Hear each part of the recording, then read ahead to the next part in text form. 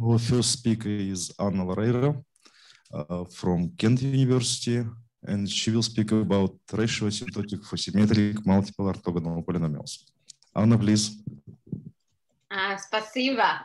Thank you. So, привет, Soshi. And so it's very nice to be here and that you went ahead with this conference. It's a great pleasure. Thank you for the invitation.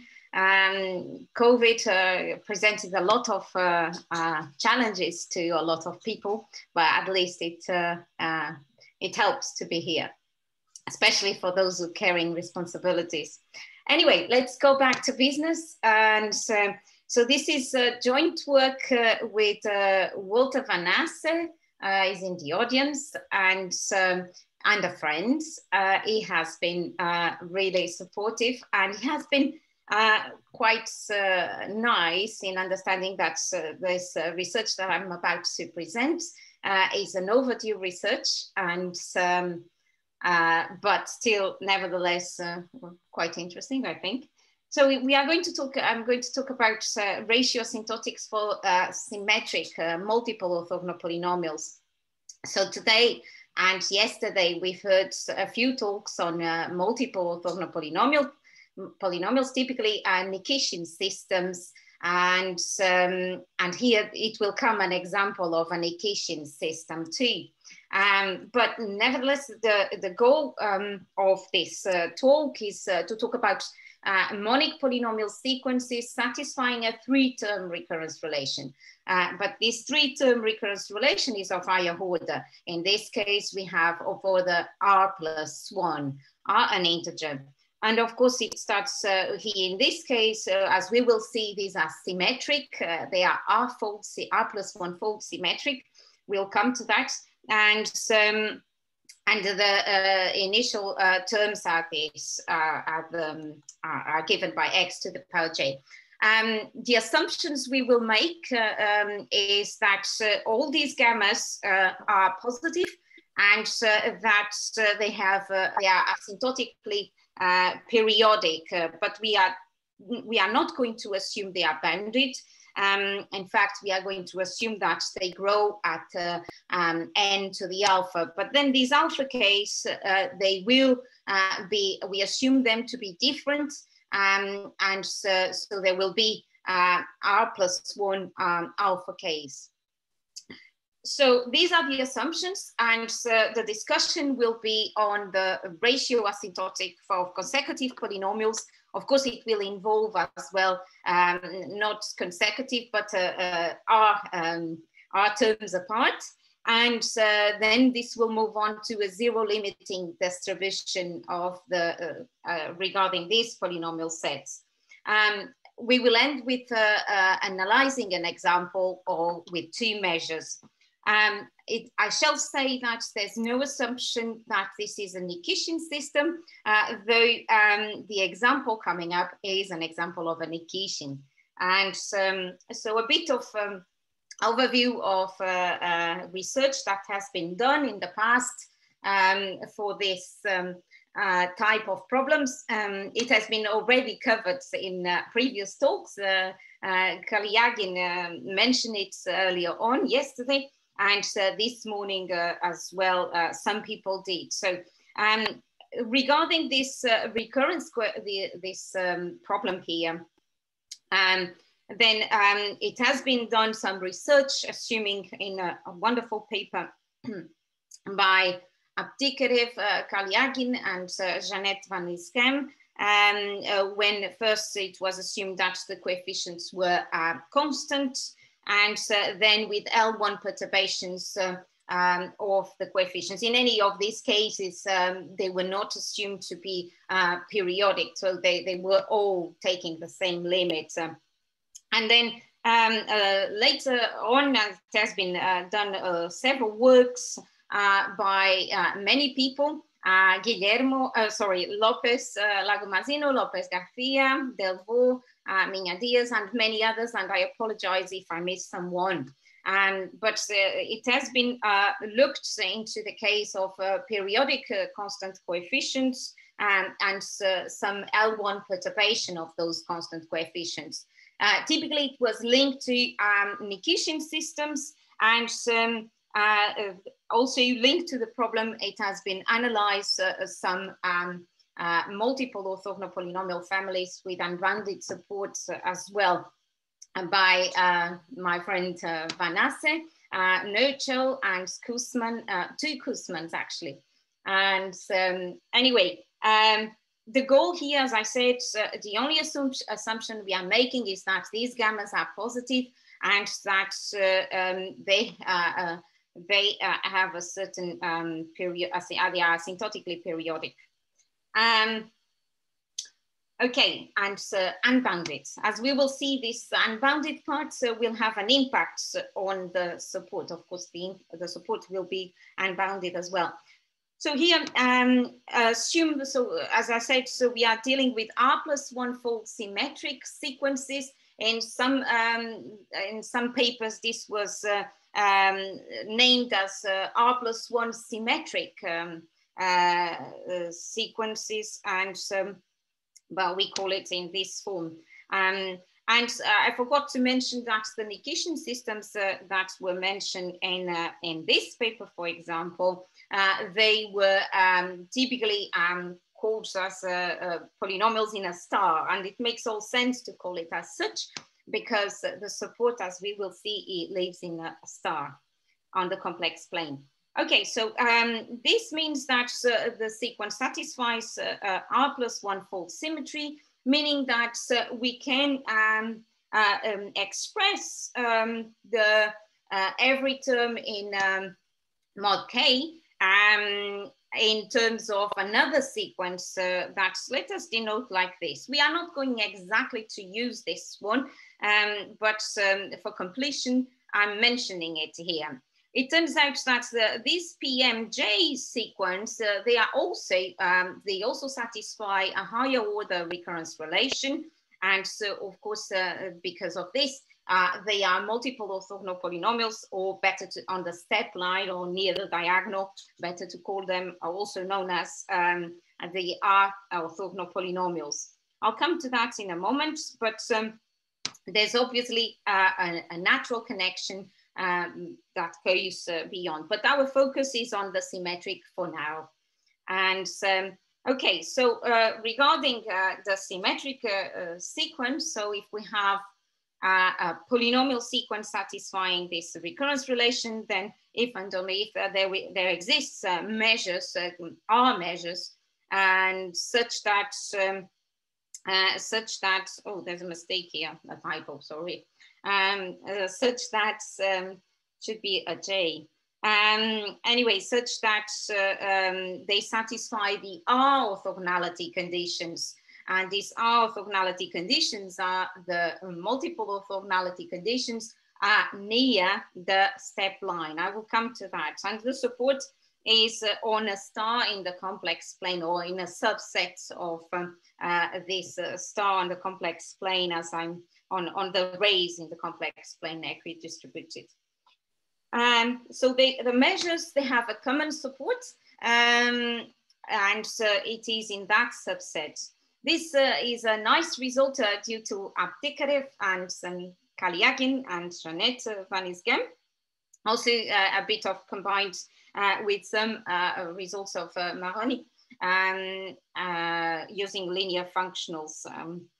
Okay. So again, regarding, as I was saying, this is a part of a subset on the multiple orthogonal polynomials. So I'm quite fortunate because a lot of people already talked about multiple orthogonal polynomials, so I don't have to spend much time discussing this.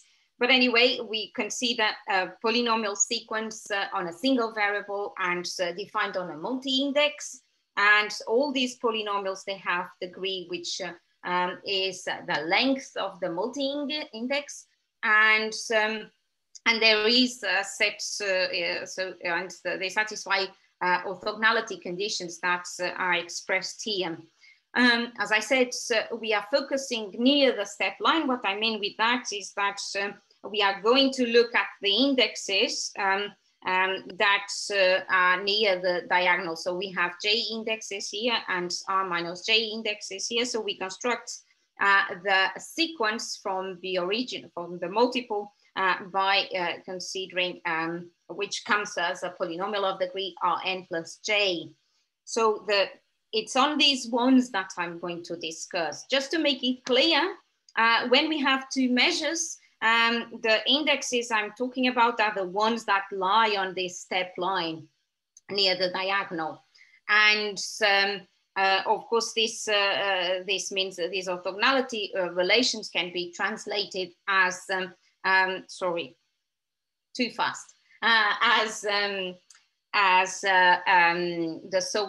so-called R orthogonality conditions in terms of, sometimes use the letter D in several papers by other people, including Mahoney and some of the Tunisian team, including, for example, Ben Hamdam, Naila Ben Hamdam, who actually proved that if we have a recurrence relation of this form, then it turns out that the zeros will be all rotated, so they will be copies on the R plus 1 race, and then moreover, most importantly for what we need in the proof of our results is that if all the zeros, each Pn, sorry, as 1 0 at the origin, and then m distinct zeros of order, m distinct zeros that we can order them in this form. So here I'm looking at the zeros on the ones that lie on the real line, on the positive real line, and then the other ones will be copies across the other rays. So the positive zeros also interlace, meaning that between two consecutive polynomials, there will be a zero of, between two consecutive zeros of Pn plus 1, there will be a zero of Pn, and so on and so forth. Of course, here we could continue with more animals, with the whole zoo, but let's not do it for now. The idea is that we have the interlacing property. And again, the only assumption that is being made is that the gammas, this recurrence coefficient is positive, nothing else. So no use, of course, the result doesn't use the measures, and so it's purely dependent on the recurrence relation. Now, together with Walter, we showed that the largest zero in absolute value actually behaves in this form under the assumption, of course, that the gammas, the recurrence coefficients here, are periodically have this periodic asymptotic periodic behavior, and they grow at the pace of n to the gamma. Now, if we take alpha to be the minimum of all these coefficients, then it turns out that the zeros are bounded by this expression right here, as n goes to infinity, of course. I should say that this is a straightforward extension from previous results that we've done for the case with two measures in this paper. And it turns out, well, to prove this, we just look at the Hessenberg operator, and then we do a bit of the spectral analysis there. And okay, so we have that the zeros interlace, we have an upper bound for the zeros, and therefore we are in good condition to go ahead for the ratio asymptotics, to the study of the ratio asymptotics. All right, okay.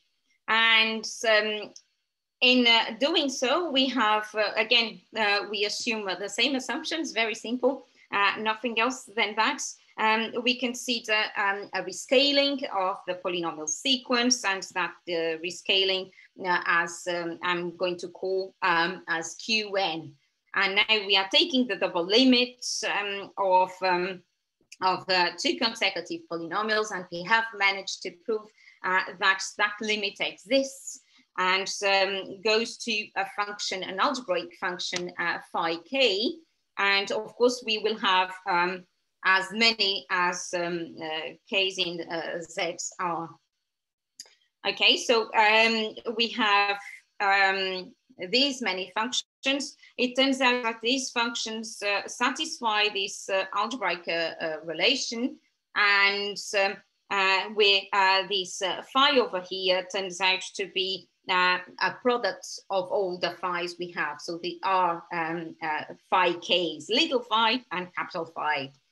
Okay, with this, of course, it's quite difficult to make any analysis, but it turns out that if we look at the ratio, not between two consecutive polynomials, but with a gap of our polynomials, then we have that this function phi, which, as I said, was precisely the product of all these little phi's indexed with k.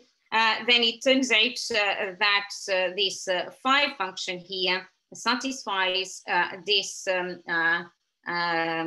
algebraic equation. And of course, this limit holds uniformly on all compact subsets of the complex plane, except the support, which is the star, oh, this is not a star, but doesn't matter. You get the idea. Not good at drawing. Anyway, it turns out that we have this algebraic equation, and from this we can analyze it further. Before doing so, well, it still has a dependence on t, which we don't like as much. However, we can remove that dependence on t. In fact, it turns out that phi z of t can be written in terms of as in this form, so satisfies this property. And this allows effectively us to remove the dependence on t and to study further this algebraic function. Furthermore, as it was kind of expected, it satisfies some rotational invariance property. So here, omega is the r+1 roots of the unity. And of course, it has this some rotational invariance properties. And now we are looking for the solution, and you can see that there's r+1 solutions. But what we are most interested is in the solutions that behaves as z to the power minus r, as z goes to infinity. The other solutions will behave, will have this, this behavior, which can be seen directly from the equation here, or we can write it in another form, but directly from here, we can see that the solution we are looking for is this one with this asymptotic behavior. Anyway, and so as phi of zt has this property, then all we want to study is exactly this equation. And we are interested in the solution to this equation that behaves as sorry, wrong way, that behaves as z to the power minus r, 1 over z to the r. Okay, so the inverse, so we can just write the function as z times another function f of z. Then I won't enter into many details here because it becomes a bit formulae dependent. So phi, we can write it as the product of z times another function. And then we have that this function f is an algebraic function over the r+1 and genus 0. So this rational function Xi here is z to the r+1, and for convenience we are doing so. And this rational function gives the composition of a conformal map of the sphere to the Riemann surface of this function and the projection to the complex plane. So if then we need to analyze the discriminants, but I will leave it for now. And based on the discriminant, we can then do further analysis. But for now, what comes as a good result is that, well, regarding the asymptotic zero distribution, so we can see that the normalized, so we define by n, the normalized zero counting measure. And then we can see that it has I should have chosen a different notation here, but anyway, it's the zero counting measure here. And in the limit, in the weak limit of measures, the weak star limit of measures, then we managed to prove that actually the Stilts transform of the measure is given by the partial derivative of phi with respect to z, or the log derivative. The partial derivative with respect to z of log of phi of z. Okay, now let's move on to an analysis, because I'm quite due in time. The analysis of a particular case. This case came up in a paper with Van Assen. And it turns out, and what this example comes from, it comes from the analysis of polynomials that satisfy the Hans property, namely that we have that Pn plus 1, so the derivative of z is equal to, is again, the sequence of derivatives is again 2 orthogonal or multiple orthogonal. Okay, so we assume Pn satisfies the recurrence relation, but as well that this sequence of derivatives also satisfies the recurrence relation. So this is the Hahn property. And it turns out that one of the examples, they essentially are 3 families up to a linear transformation of the variable that came across. And it turns out that one of the examples that came up has coefficients, the recurrence coefficients that behave in this form. So as you can see, the asymptotic behavior is periodic. There will be 2 difference depending whether it is an even order term or an odd order term. And so here's a plot of the zeros here. We can't see, but if we were able to zoom in, you would see that the zeros are going up and down. So they don't, and then they grow towards this line that is taken from the upper bound for the zeros we've done before. So here's a plot how the zeros are, they are all copies. These rays are copies of each other. And here with this assumption, so this is just a simple plot of terms of order 34, it turns out that this sequence satisfies orthogonality relations with respect to a symmetric threefold symmetric measure. And that measure, well, it's given by in this form, and essentially it is written in terms of a confluent hypergeometric function.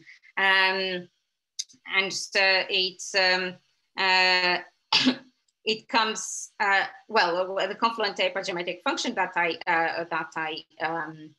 recall it here, also known as the trichomy function. So it turns out that this is an example of an Nikishian system, and it has been proved so, not exactly for only this one, but also for the components, in this case, the cubic components, so the sequences that come out as the cubic, the composition of the original one. It has been proved by Elder Lim and myself that it forms a Nikishian system. And it has good links to branch continued fractions. It is now being explored. Well, it has started already with Alan Sokal, and it is being explored by Alan Sokal and Elder Lima. So in terms of the analysis of the ratio asymptotics here, what it happens, so we have that, again, we are assuming that this is the case. So we have two alphas, alpha naught equal to 9, and the other one equal to 2/7.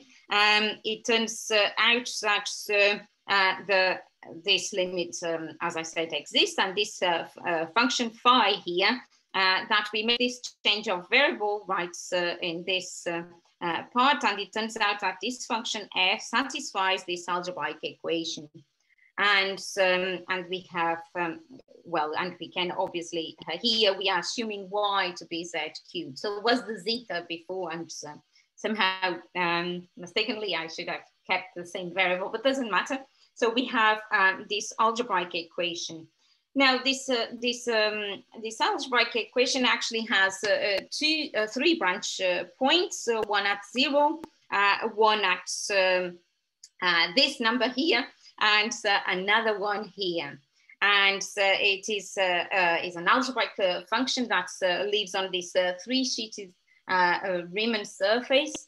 And the projections on each of the three sheets corresponds to the solutions F1, F2, and F3, so the three solutions. Again, what we are interested is in this solution, the solution that, sorry, not this one, so we are interested in the solution that behaves as 1/y rather than the other ones.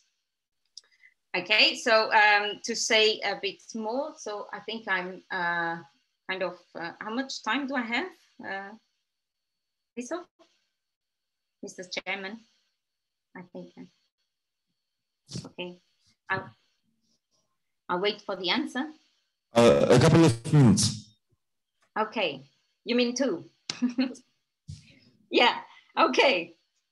So then it turns out that, as I was saying, we are interested in this solution, in this particular, in this branch. And here we have basically the three sheets that are somehow glued together along the intervals, and here is y0 to y1, and y2 being these y1 and y2, the branch points. And then if we look at the images of these intervals, we can see that oh, there's a mistake here. So that's the mapping between R on the variable y. Remember that variable y is z cubed, but we are focusing on y, and the complex plane is given by this expression as it comes. So it gives this partition on the complex plane that separates precisely the three Riemann regions. Anyway, then these hyperbolic curves that we are looking here are precisely the images of the interval 0, y1 and y2 to 0, y2, the second branch point, which is negative. And the points we are looking in the plots, they are precisely the images of 0, 9/2, and 27/2.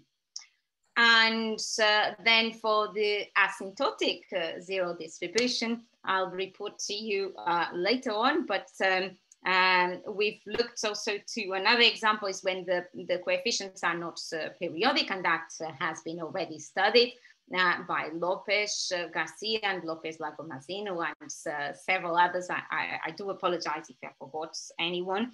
And in the case of being bounded, also by Aptikarev and Kalyagin and Sav. Okay, so then at last, so in the case we have the same recurrence coefficient, so they are not periodic. Then obviously this will link to the Fuchs-Catalan distribution, or more generally to the Rani numbers, or the moments linked to the Rani numbers. In this case, there's some deformation to be done, but is somehow related to that. And at last, spasiba and happy birthday, overdue happy birthday to Sasha. Thank you. Hi, Sasha. Thank you. Thank you very much, Anna. Any questions? Andrei Martinez. So, Anna, you said that you will report on the asymptotic zero distribution later. It means you don't have the result, or it didn't fit in your talk.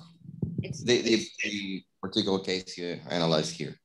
It's one of the consequences of COVID. It will come. It's not, it needs to be checked. Maybe online questions? Yeah, I have one. Yes, yes, Arno. Nice talk, Anna. Do you also have a vector equilibrium problem for or do you expect one? Yes, it will be. It will probably come up one, but we didn't do it yet. It's not finished. So if I understand correctly, it will depend on these parameters, right? Alpha 0, alpha 1. Mm-hmm. So they will come up in this problem as well then, most likely. Okay, yes. I'm curious to see what it will be. Thank you, Arno. Let's help Anna again. Thank you.